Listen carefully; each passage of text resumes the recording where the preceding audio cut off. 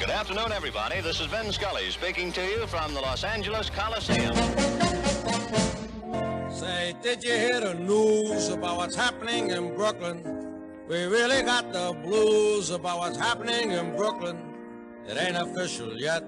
We hope official it don't get.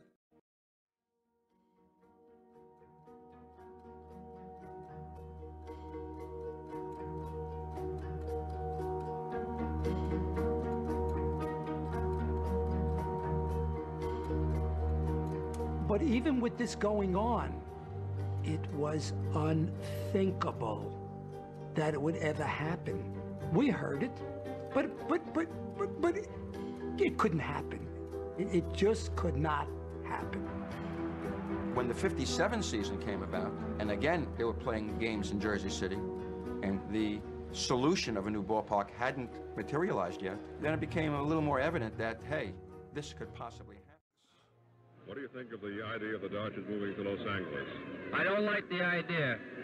How about the Dodgers moving to Queens? I don't like that idea either. Well, where would you rather see them if you had to choose between the two? I'd rather see them right here in Brooklyn.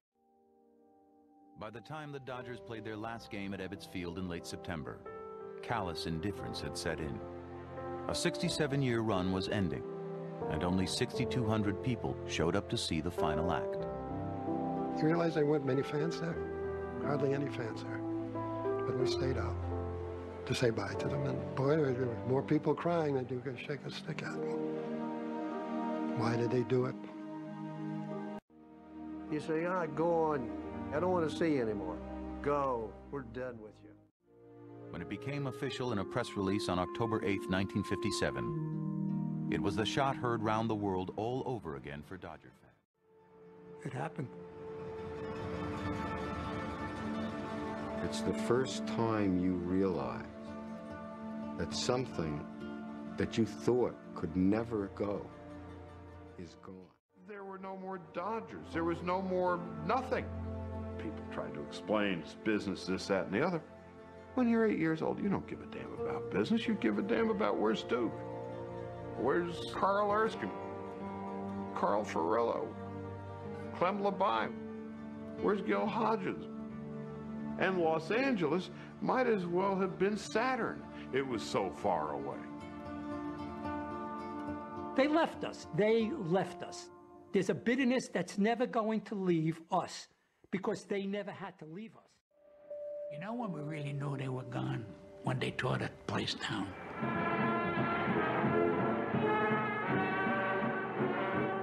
They had this wrecking ball, been painted white, and someone had put some simulated stitches on it. It looked like a big baseball. They swung the ball over the visitors' dugout as many times as we had hated who was over there.